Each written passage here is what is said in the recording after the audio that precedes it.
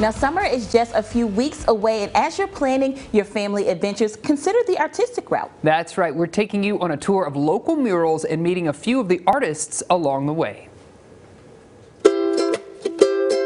You know, a mural is like the first indication that there's a group of people out there that just want this place better and more beautiful. Northwest Arkansas and the River Valley are already a sight to see, and now visual artists are adding to their awe. One of them is Brandon Bullitt. His newest mural is on the side of George's Majestic Lounge in Fayetteville, creating a colorful mix of musicians. With a lot of the shows that I've seen at George's, it makes me think of 70s and 80s album covers. Fayetteville's downtown square features a lot of outdoor art. This Fayetteville is My Favoriteville mural by artist Olivia Trimple is a hotspot for selfies. Public art is surfacing in Springdale, too. It's very colorful, very lighthearted. Erin Ashcraft is the artist behind Arkansas Heat. Her work is one of 7 new murals downtown. It was inspired by my childhood. Local artist Octavio Logo finds his inspiration in the stories of people who've come to call our area home. She's kind of this goddess coming from Mexico to the Ozarks. This piece, Agave in the Ozarks, is on the wall at 8th Street Market in Bentonville. People is very, I feel like, hungry to see different styles, different messages, different ideas expressed. You can find Octavio's art across Northwest Arkansas, including at the newly renovated Rail Yard Park in Rogers.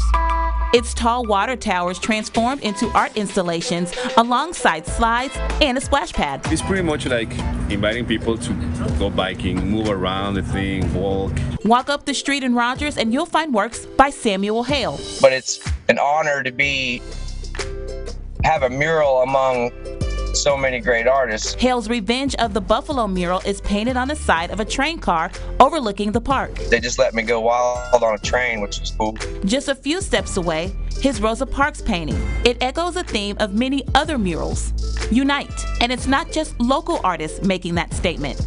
Internationally known artist Nina Chanel Abney is from Chicago. I usually use bright colors, something to draw in the viewer as they're passing by. She came to Bentonville to paint a building alongside the bike trail. My interpretation of the theme Unite is thinking about what's currently going on in the last year and just kind of historically, and thinking about it can't be unity unless everyone is respected equally. Hers is one of 12 murals with that theme, all organized by the group Oz Art NWA to bring world-class art to our area. We partnered with the Unexpected Project out of Fort Smith, who helped us make the project happen, and Just Kids did our curatorial group. The Unexpected first brought street art to downtown Fort Smith back in 2015.